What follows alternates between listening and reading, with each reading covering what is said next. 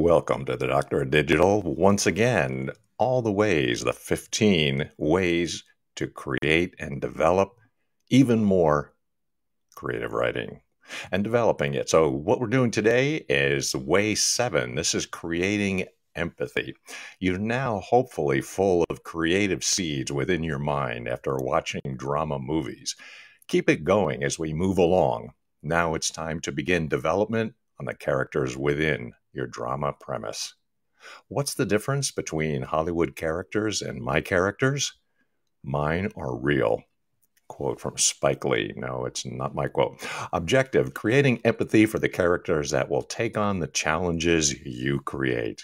Advice: the key to successful dramas are the empathy we feel towards the characters in these dramatic scenarios.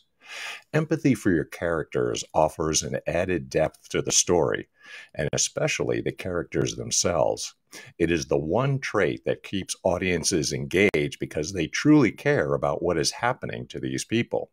If the audience doesn't care what happens to them, they are disengaged. Beyond that, a big part of the screenplay's success is having characters that attract talent.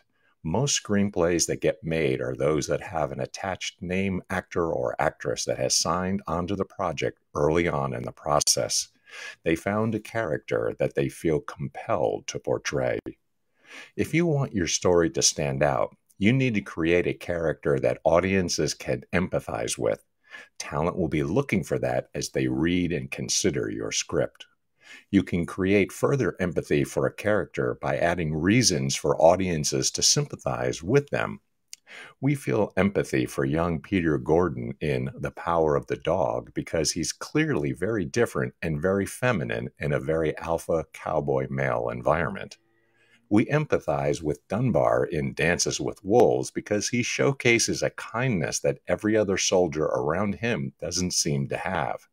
He loves his new horse that he rode through a barrage of bullets. He connects with the wolf that is curiously stalking him around camp.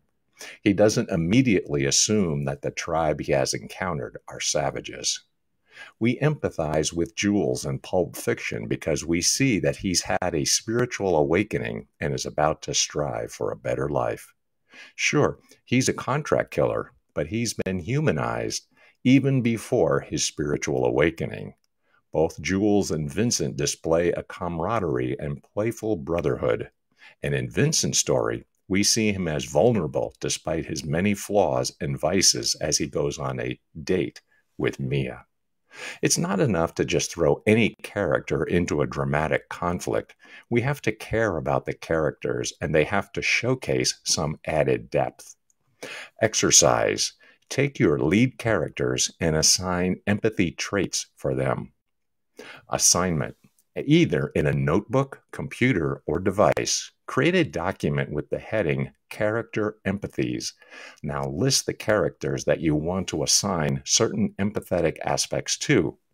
If you have character names set already, write their names down. Here are some samples that I'll cover first to give you an idea. Rick Dalton in Once Upon a Time in Hollywood.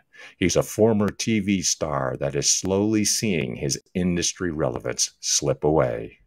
Ruby in Coda. She loves her family and knows that they need her. However, she also wants to broaden her horizon and experience her own life in a hearing world as well. Will Hunting in Good Will Hunting. He grew up as a foster child in abusive homes. Try to create characters using this method and apply their empathetic traits to the drama concept you've created. This will begin to showcase the different kinds of conflict that will be present in the script. And conflict will be our next topic for the next way, so be ready. Well, that's it for this particular stage and way that has to do with creating empathy for your characters. And the next time, conflict. And every great story has some phenomenal conflicts.